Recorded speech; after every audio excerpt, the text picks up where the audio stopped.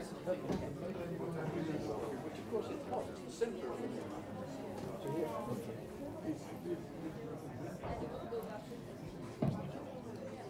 afternoon. Thank you for joining us to this important event. I'm Yacob. I'm a professor at UCL, the Department of Science, Technology, Engineering, and Public Policy. A colleague, friend, and brother of Yacob, and has been given the difficult task to introduce Yacob. And before introducing Yacob, let me do some formalities. That is, there is no planned fire alarm test. Don't worry, this is a formality. So, if the fire alarm sounds, please follow the instruction on the announcement, or follow me.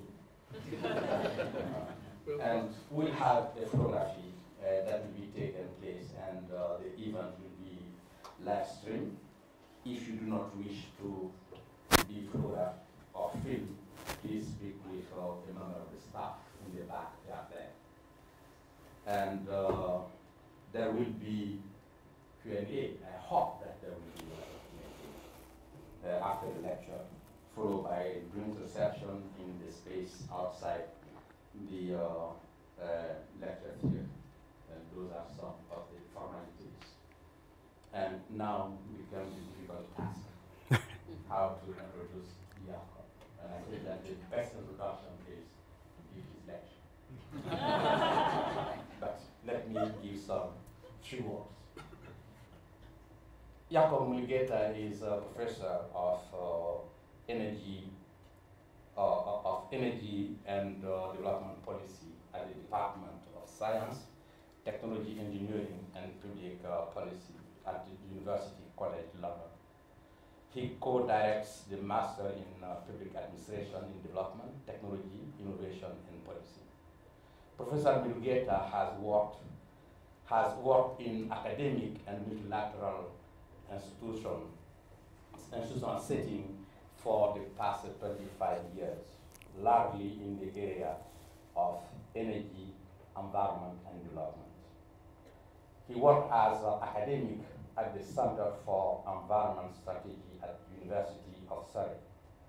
He was program director of the master program, which he helped to set up in 1998, now widely regarded among the top of 5 programs in the UK. In addition to his academic experience, Professor Mulugetta helped establish the African Climate Policy Center. We had that adventure together at the UN Economic Commission for Africa, where he works from 2010 to 2013 as a senior energy and climate specialist and acting director. And at the African Climate Policy Center, he worked on a number of policy-relevant climate and development programs in several countries. Professor Mulugetta's research is focused on 3 interconnected areas: energy systems and development, energy systems and climate change, and opportunities in the low-carbon development. The confluence between the technological challenge, economic stability, ecological renewal, and social progress occupies a very fertile territory for research. His research is largely informed by Greece's societal goals, and he works to bring Greece's experiences into his teaching. Professor Mulugetta serves as a coordinating lead author of the Energy System chapter of the Intergovernmental Panel of Climate Change FIFA Assessment Report on mitigation, and lead author of the IPCC Special Report on Global Warming of 1.5 degrees to be completed next October. He has also been invited to participate as a lead author in the upcoming SIS Assessment Report of the IPCC chapter on demand, services, and social aspects of mitigation. Professor Mulugetta is passionate about the critical role that research can play in increasing new conversation in climate and development.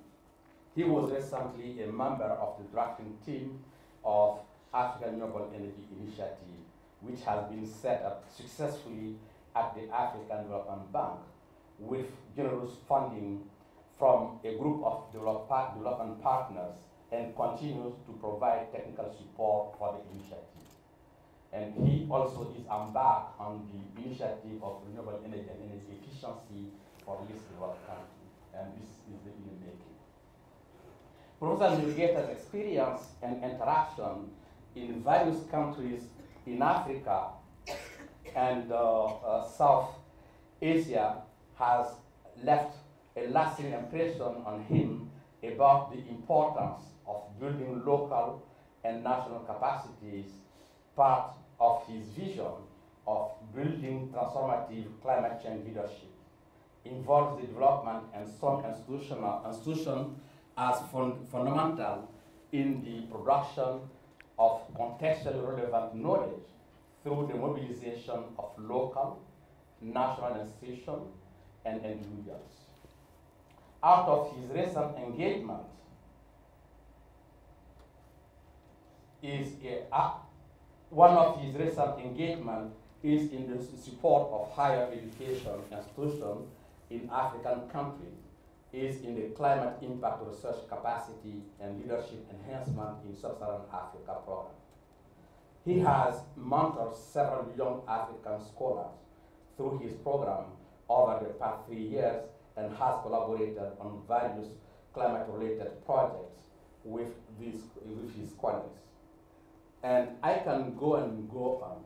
I just want to conclude to say that Professor Mulugetta is investing a lot of time in the interaction between the three domains: the science, academic, the policy, and the practice domain, and interrogating, challenging the established knowledge systems, and then to confront that to the reality, the policy reality, and the practice reality. And I can go on. I do have a number of testimonies related to his accomplishment, but as I indicated in the start, his lecture is the best way of introducing Professor Mulugetta. Thank you.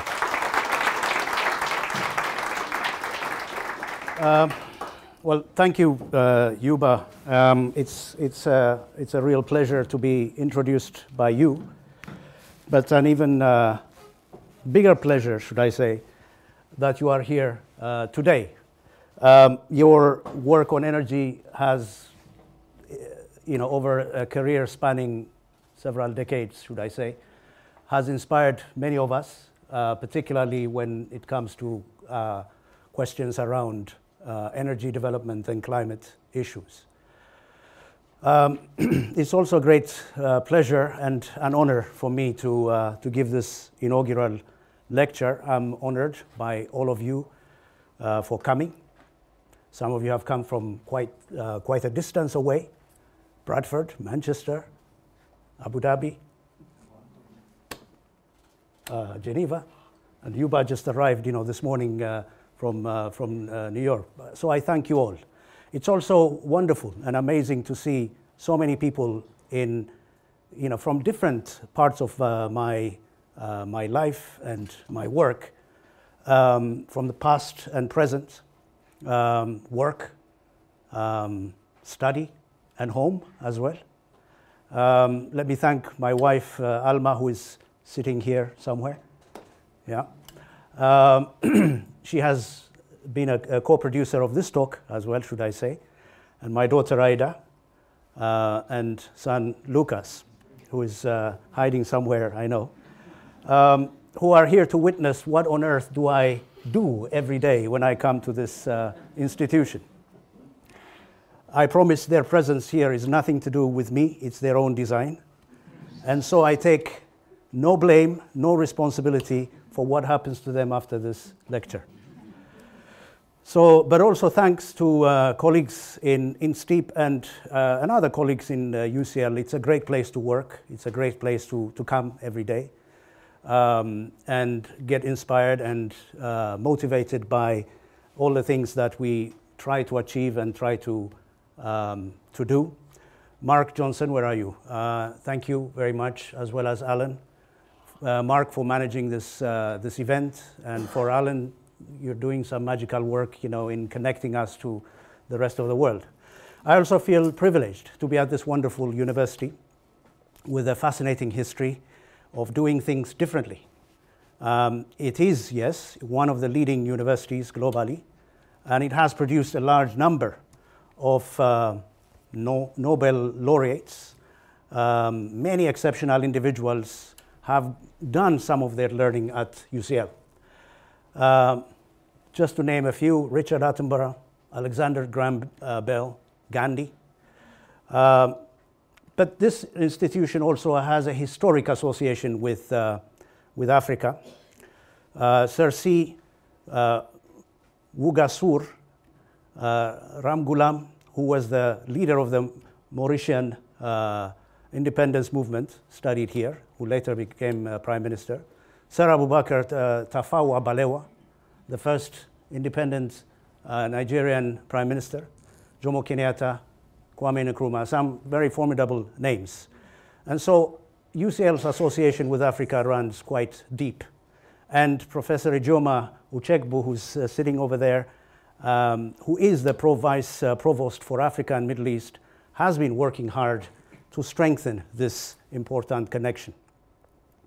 One bit of news as well that I received following my appointment as professor, which was a while back in 2014, was that I would give an inaugural lecture at some point.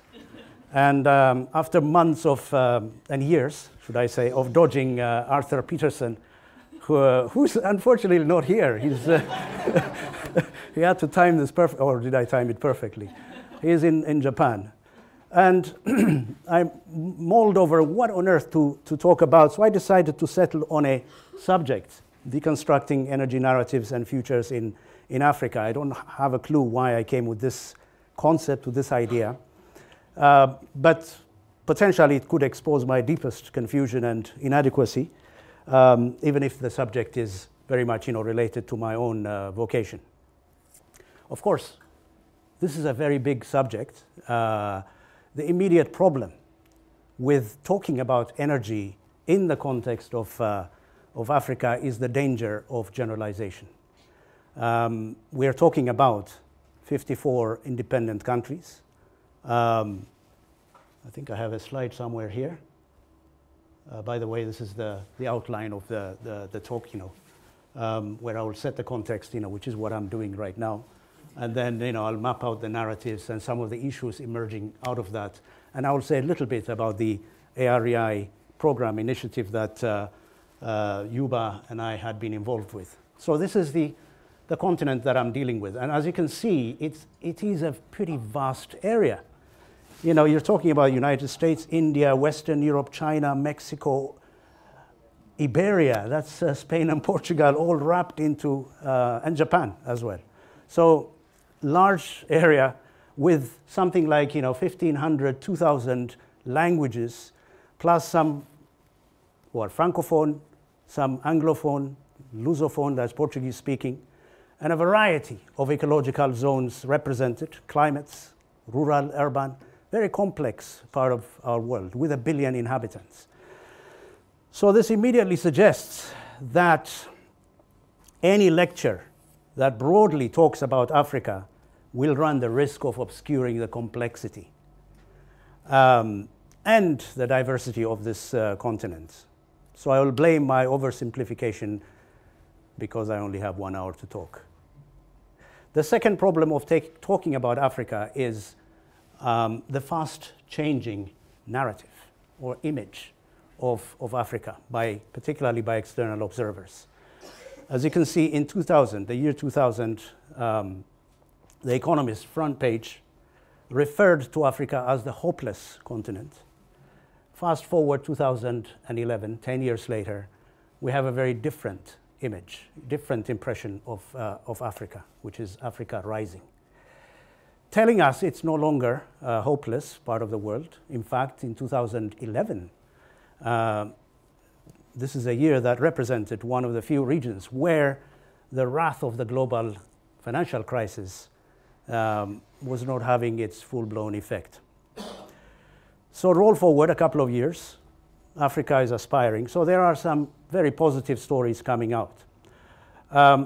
And so this is a challenge because there are some images or there are some impressions, that are very difficult, to grasp. But nonetheless, what we have seen is that over the past decade, genuinely, real income per person jumped 30% after shrinking by 10% in the preceding 20 years. So there is a sustained progress that we are seeing. Quite a lot in terms of innovation as well. I mean, you've heard about Kenyans using mobile money transfers, which allow something in the order of 23 billion US dollars to be transferred via mobile telephones. So this is fueling new innovations to emerge and a rising entrepreneurship as well. But above all, new hopes across many countries. Now, to set a slightly different context, it doesn't mean, of course, that Africa is out of the woods. There are still conflicts, some conflicts, less so than in the past. New types of violent confrontations that are claiming large victims, large numbers of lives. And the specter of poverty still looms large. The UNDP indicates that inequality is on the rise across Africa, even though we're seeing economic growth in the aggregate, but the way in which that is distributed has some challenges. And part of the story is that even though, yes, we've seen those high growth, part of the story is that this, structural transformation has not happened. By this, what do we mean? We mean the reallocation of economic activity across the broad sectors of agriculture, manufacturing, and services. This hasn't yet happened, or it is slow for it to happen. Whatever growth has been experienced, much of it has not delivered the jobs that are needed. Some would even argue that Africa has missed the boat of industrialization, but this is an ongoing discussion. Or at least it will need to invent different ways of growing. So there is quite a robust conversation about what pathway Africa should be embarking on. But this needs to be settled quite fast. For Africa, this needs to happen quick. Youth unemployment is one of those indicators that frightens the heck out of politicians. The heck, I was going to use some other word, but I thought, we're in genteel type of an environment.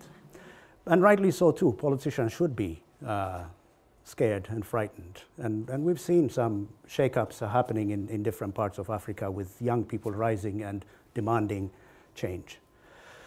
But by now you must be wondering, what on earth is he talking about? What does this mean? What's got this to do with energy?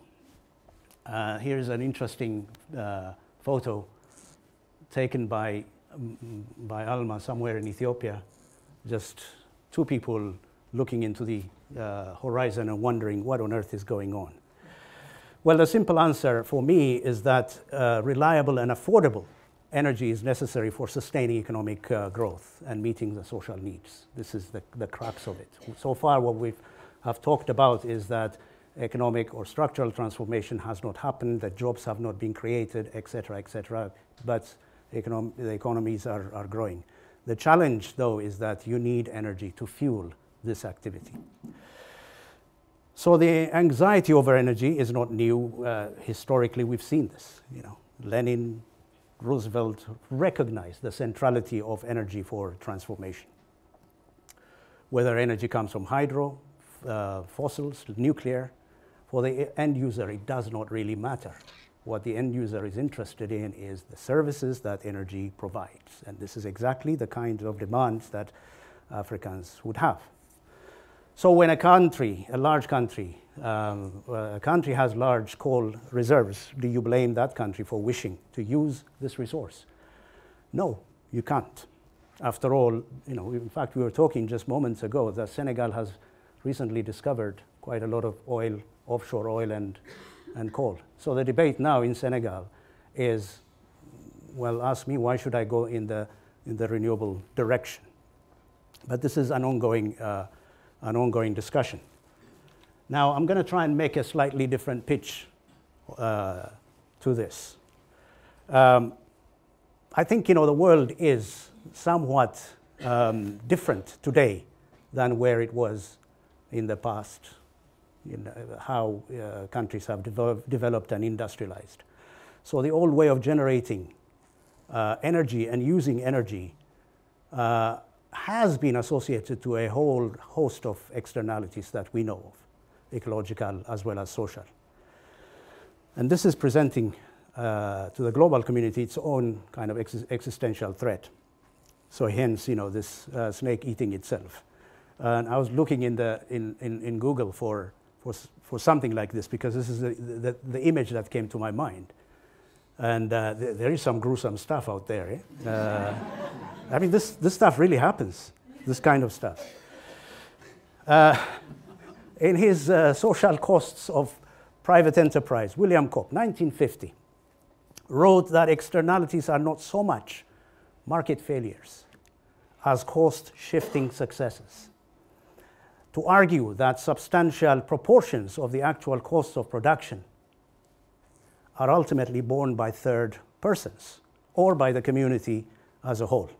So somewhere in this world, environmental burdens are disproportionately shouldered by some people, often the poor and powerless.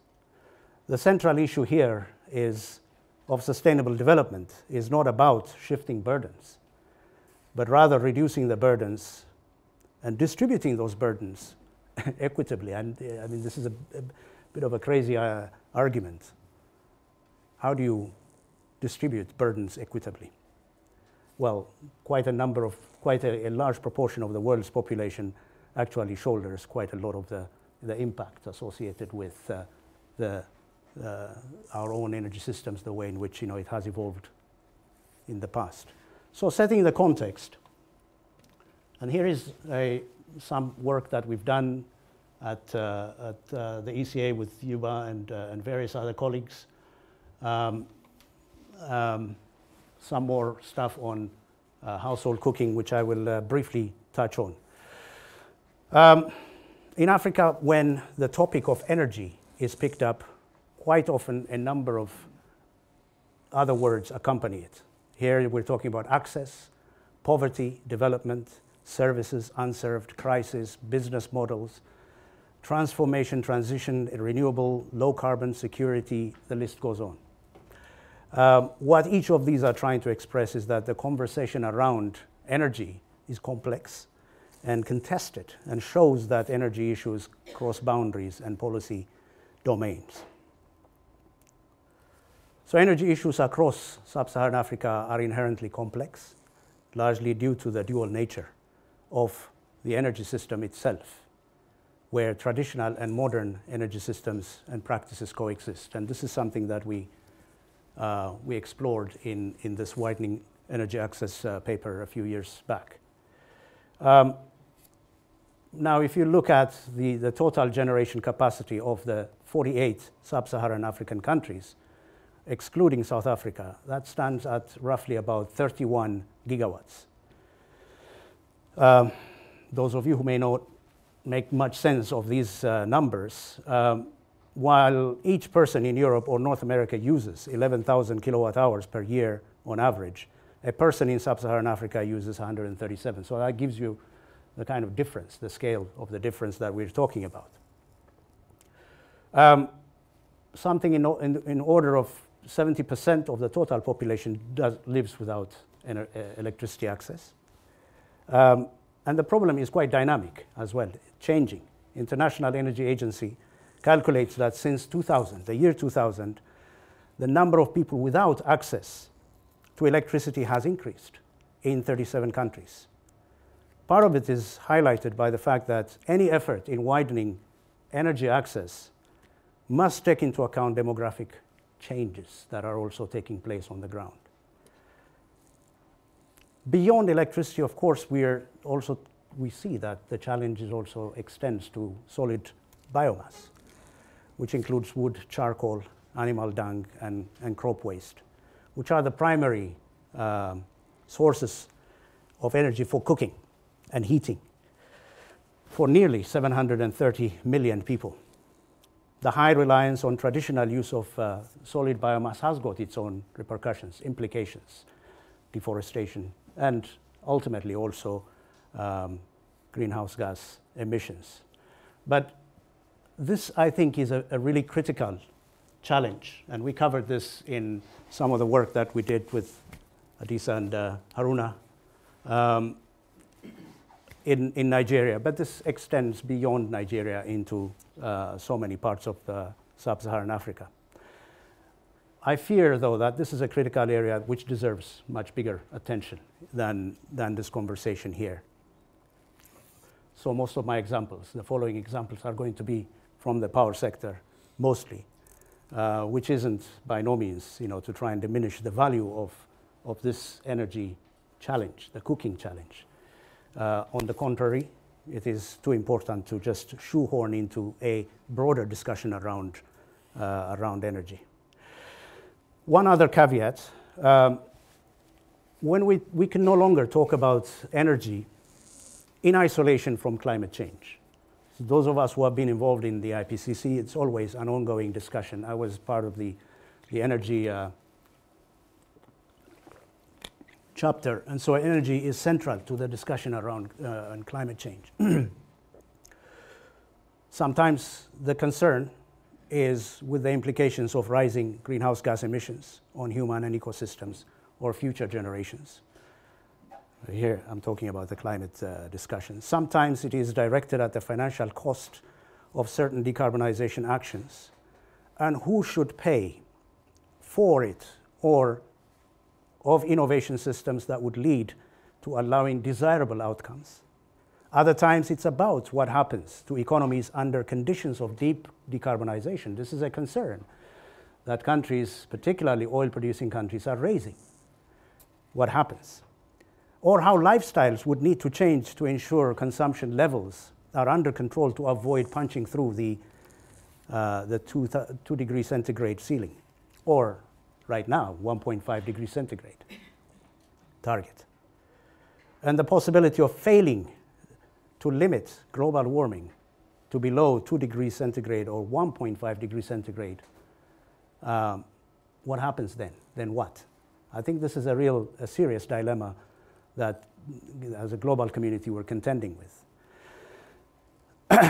But coming back to Africa, it's also worth highlighting here that a lot of the scientific conversation that's taking place, it has very little input, I should say, little input from African institutions, and that's a fact. And this is something that we have been dealing with at the Africa Climate Policy Center. For example, there are few climate modelers and integrated assessment modelers from Africa who can place on the table some of the critical issues that are relevant for the continent and specific countries. There aren't. Africa is effectively absent from the altar where the science is being discussed. And so how do you expect that if you're absent, that you would be able to roll some of those scientific findings to be able to support your policies and your negotiations in the climate negotiations, that is. And yet, of course, there is an irony in all this. The consequences of climate impacts on ecosystems will affect Africans disproportionately, as the cost of adaptation could be significant. And the decarbonization costs are likely to be considerable on people whose contribution to climate change has been relatively small. The legitimate calls for appropriate compensation that Chuck, for instance, would argue for, loses the ecosystem losses and livelihood affected are now just echoes, drowned by the noise and seemingly compelling logic of market-based solutions. And here is a a sense which I will come back to. So on this issue, African governments have failed to engage on the politics, failed to build credible knowledge institutions, and failed to mobilize citizens to take interest, much less take action. There are some exceptions. Countries such as Ethiopia, such as Rwanda, who are attempting against all odds to mainstream their national climate strategies into line ministries with some success. It's very difficult because these are costly interventions. How do you have a country that is trying to grow the economy at double digits, 10, 12%, at the same time wanting to keep emissions to zero growth? That's a serious challenge. There aren't that many countries out there who are actually presenting this level of ambition. But still, the world meets annually to remind itself that climate change is here to stay. So we now have the nationally determined contributions committing nation states to specific emissions reductions. But as you can see, the gap between the baseline or even the current policy trajectory and where things should be, where we should be, is quite vast. So we are looking at a scenario of 3 to 4 degrees centigrade rise in terms of temperature. So all this discussion underlines, I think, the vital position energy ought to occupy in the development and climate conversations in Africa. So there is a general agreement on the destination. The challenge is on the pathway that countries and communities take and how they balance the associated environmental, social, and environmental costs. Energy, as you can see, in Africa is a big topic. But let me narrow down a little bit so that I can come to the narratives. Let us therefore narrow the focus and agree on some common principles. We've discussed a moment ago that there is a widespread agreement that the future of our energy system should be fairer, cheaper, cleaner, and climate friendly. This means a completely new direction than the one traveled so far by others. So we're really looking at energy systems that fall in line within the SDGs, energy systems that are not going to do this, which is, this is an example in China, and that one over there is in India, where groundwater resources are being depleted at a pretty rapid rate as a result of water extraction historically for agricultural development. But for this, of course, policies matter, and the governance matters, context also matters.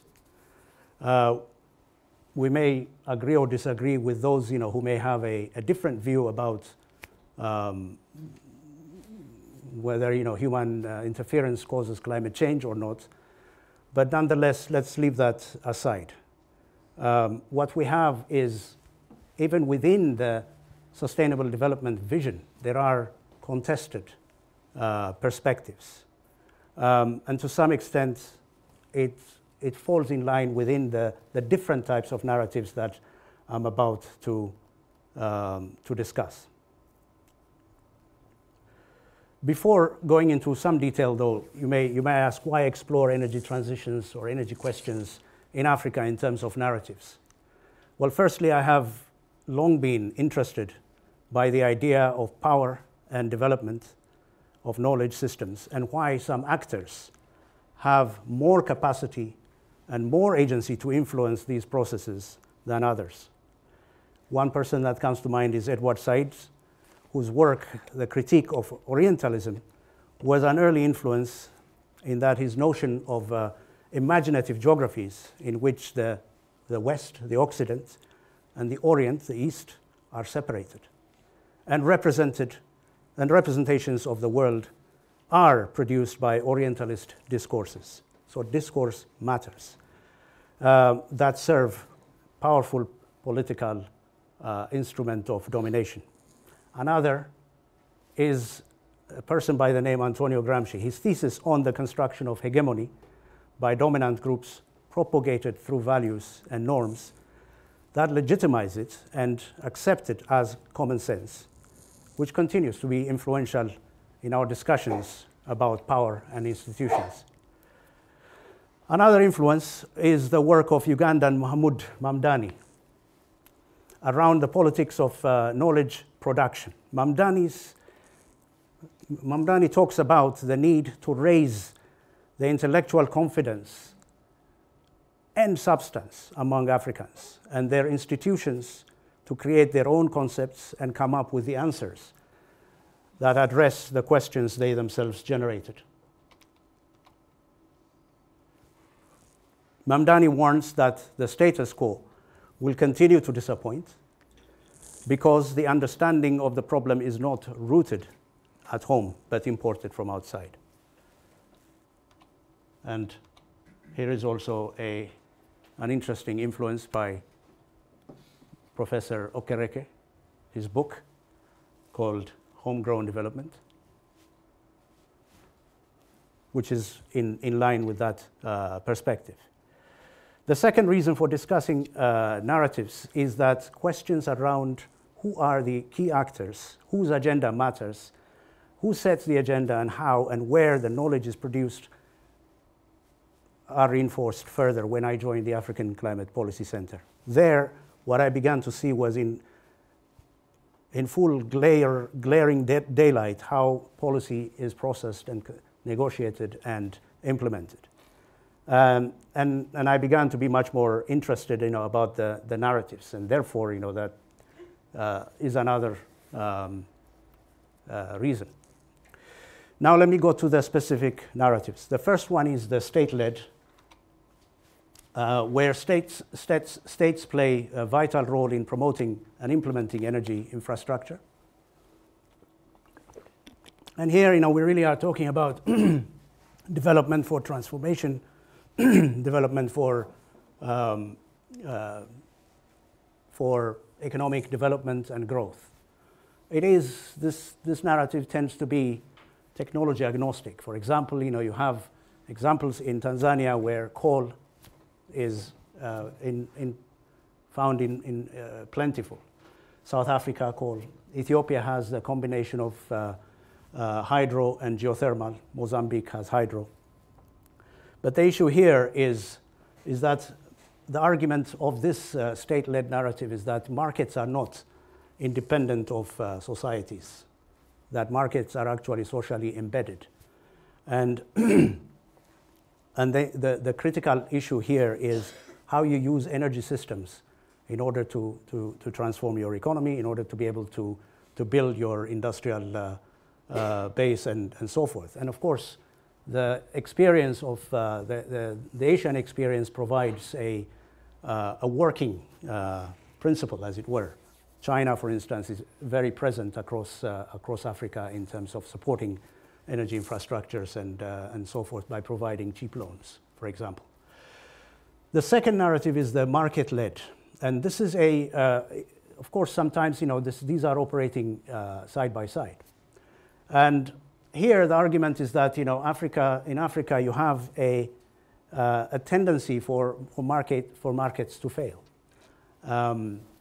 Because, the pricing and property rights regime are not quite well adjusted. So in the early days of in the 90s or so, the move was towards the state, to deregulate. And gradually what we saw was across, Asia and across Latin America, quite a lot of privatization and deregulation was taking place, but not so much in Africa. This market-led also principle argues for apolitical. In other words, let's strip out, the politics from our decisions. But there is an assumption built into this. One assumption, or perhaps some would argue is a reality, is that Africa is high risk in terms of for investors. It's high risk because the returns that would be expected are not at the same level as what would be the investment. And the problem here, of course, is that concessionary funds are no longer available for many countries. This is loans in cheap loans, and the move towards the private sector is very much curtailed as far as the state is concerned. So, I mean, in terms of the influencers of this, you could see that both, if you look at the state-led and the market-led, central government has a great influence, especially when you're talking about, state-led narratives. And of course, as you move into the market-led, then, you begin to obviously see the private sector, both international and multilateral agencies playing a much bigger role in influencing policy and decisions.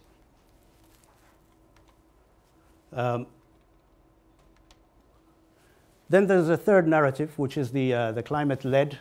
How long do I have, Yuba? Where are you? I'm here. Yeah. Okay, I'll run quickly so that we have a little bit of time for discussion. The climate-led, this is a new phenomenon into the picture. And this is the argument, the narrative that argues for ecological limits are fundamental, that we have to adhere to those. It comes, with its own global consensus. And Africa needs to move beyond the historic responsibility argument and take a much more of a proactive position. This narrative problematizes.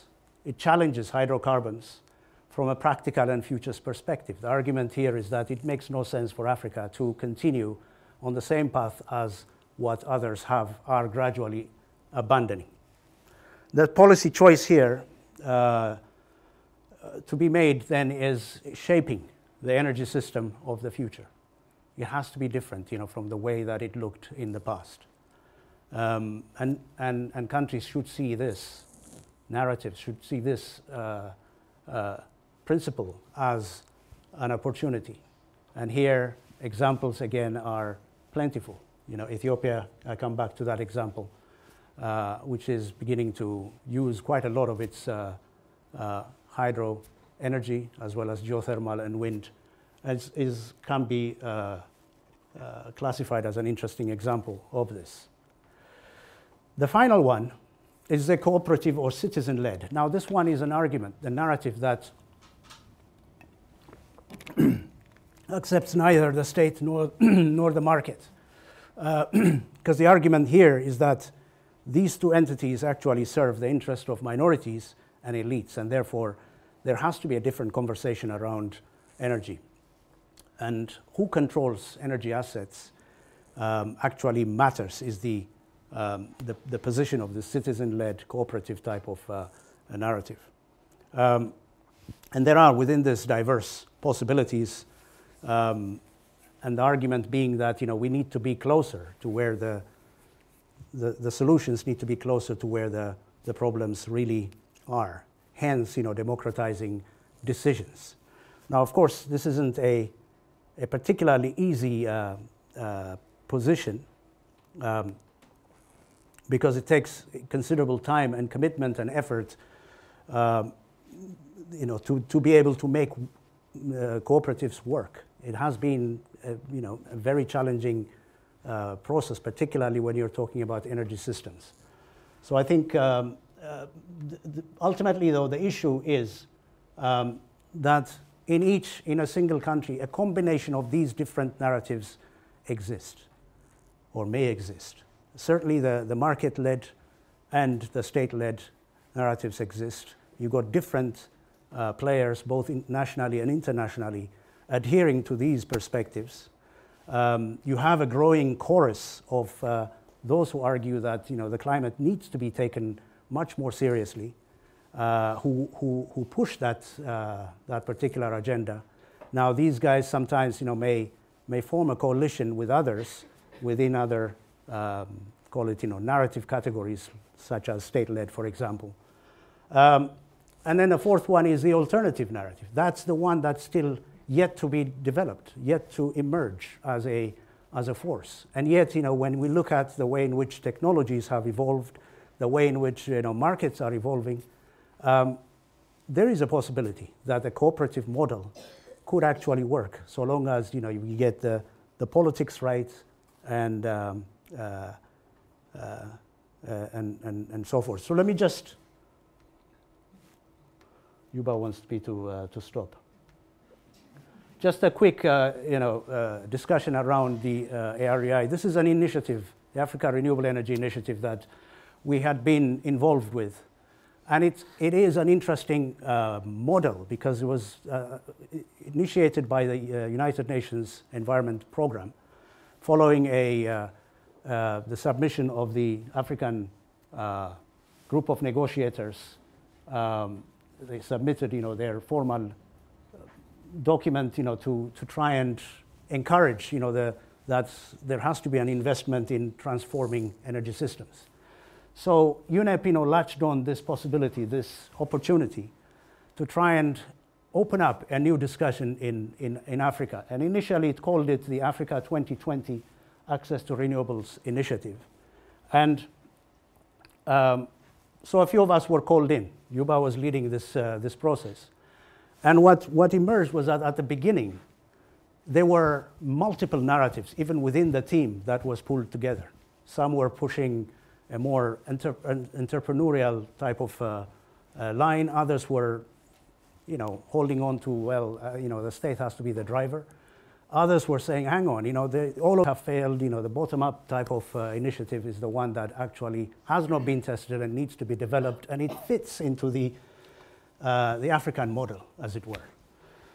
And so we spent on and off over a period of 2 years or so developing this framework. And of course, Yuba mentioned it earlier. It has been developed.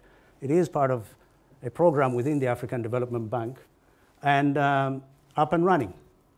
Many challenges. The biggest challenge, of course, were that that there are so many voices, that, both internal and external. How do you make these talk to each other? How do you create the types of alliances that actually help such programs to have any traction at all? And maybe this is something we can discuss at a Q&A way. But a large part of this was really to highlight certain principles. The first one that we insisted on was country ownership. We hear about country ownership from all sorts of initiatives, but really country ownership, what we've seen is it means, well, we work together, but we will take it and then we will work it for you and hand it over,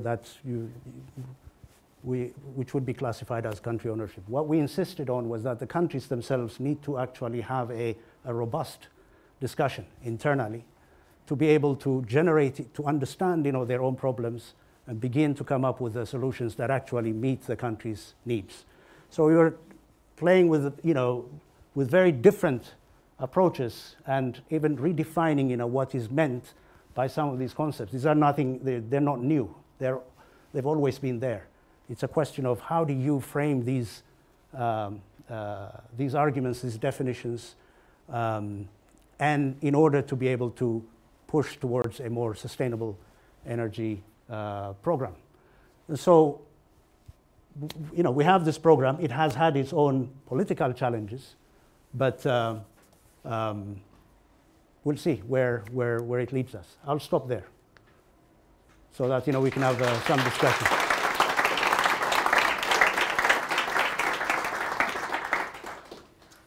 Okay, thank you, Professor Mulugetta. I'm right. I did not finish my initial talk, and I said that let us give the left of talking